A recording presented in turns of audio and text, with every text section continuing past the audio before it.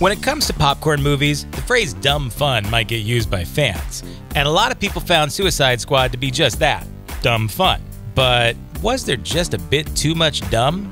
With a collection of A-list actors as ridiculous comic bad guys, you'd think it'd be hard to get it wrong, and while the end result has some great moments, the final cut that made it to the silver screen was reportedly wrecked by the studio making cuts. While you may have seen the extended edition at home, here are some dumb things in the theatrical version of Suicide Squad that everyone just ignored. The magic machine.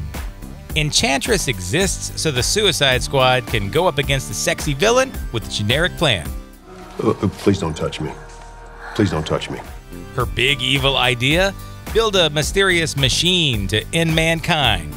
And that's pretty much it. The device, apparently powered by Enchantress's sweet dance moves and makeout sessions, is never actually explained. She just says she's going to create a giant garbage tornado to get back at humanity, then it opens up a hole in the sky. Enchantress can transform any human into a member of her jelly army, and her brother has crazy fire whips for arms that can slice through anything. If you can't take over the world with just that, you're doing it wrong, lady.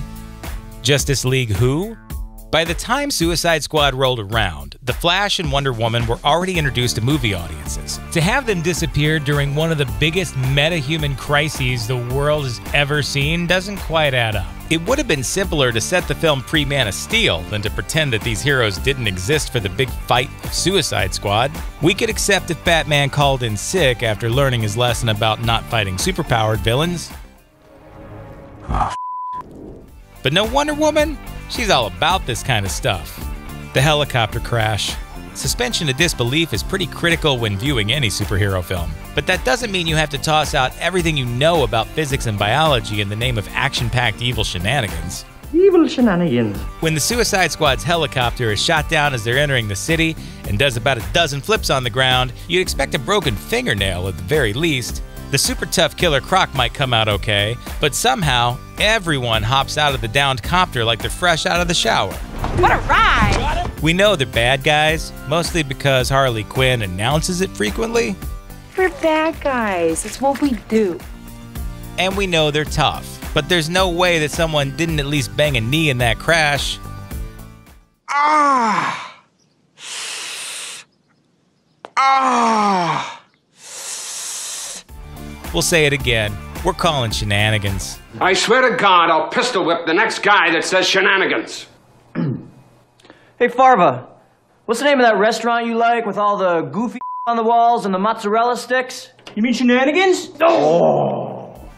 The only bomb in the universe. The first attempt at blowing up Incubus failed because Enchantress cut out on the team moments before the bad guy destroying bomb went off, with no way to reset the countdown. Instead of setting the bomb for 5 minutes or something, they based an entire plan around an unreliable magical weirdo. Needless to say, the whole thing was a bad idea.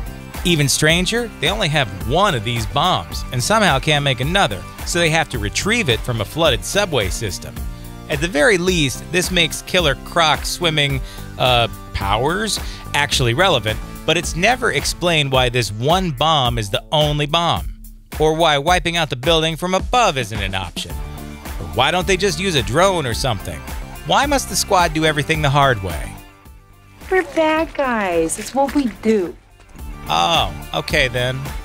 Terrible admissions policy. Amanda Waller's entire reason for assembling the Suicide Squad was so she could have her own group of super people she could control.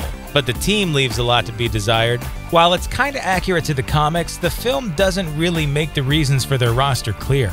Villains like Killer Croc, Diablo, and Deadshot make sense to have around because their skills can be pretty handy. But what about Harley Quinn and Captain Boomerang? Harley Quinn has been shown to be a clever tactician in the comics, but all of that's replaced with tight shorts in the film. Last time we checked, hot pants weren't a superpower. Captain Boomerang is a sociopathic bank robber who can throw boomerangs, which are the least effective weapon of all time. While we're on the subject of the captain, Boomerang returns. After the team has its near breakup toward the middle of the film, the gang decides to get back together and go face off against Enchantress. It's fairly well established why everyone decides to stick around for the big fight, but then Boomerang just randomly jumps in with them as they do their heroic walk off into battle. Unlike most of the other team members, Boomerang never really showed any interest in being a team player. So why does he come back? Is it because he's all into boomerangs and they always come back? Oh no! It's coming back this way! That throwing stick stun of yours has boomeranged on us. And where does he keep getting those beers? Maybe that's his real superpower. Something wrong, Yank? No, it's pretty big, I guess. Thanks for watching. Click the looper icon to subscribe to our YouTube channel. Plus, check out all this cool stuff we know you'll love too.